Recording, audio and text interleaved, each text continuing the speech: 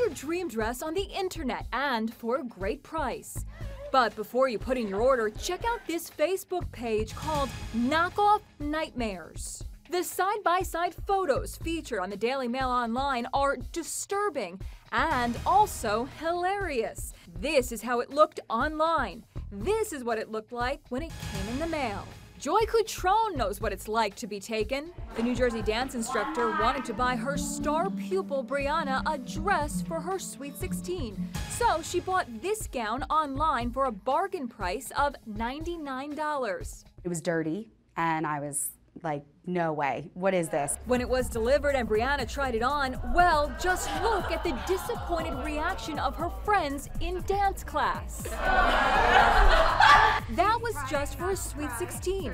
Now, can you imagine the biggest day of your life being ruined by a knockoff nightmare?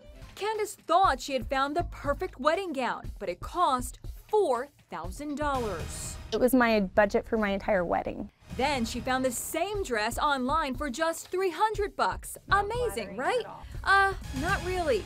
When it came, she immediately saw it was a fake. This is the type of beading I was supposed to have on this dress, and this is what I got, cheap sequins. We wanted to conduct our own test. Our Lisa Guerrero ordered this $1,200 taffeta gown for half the price.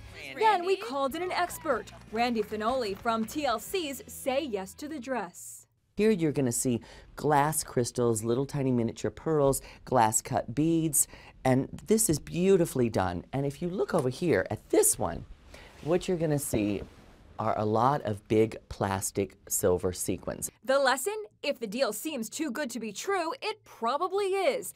You could be in for a knockoff nightmare.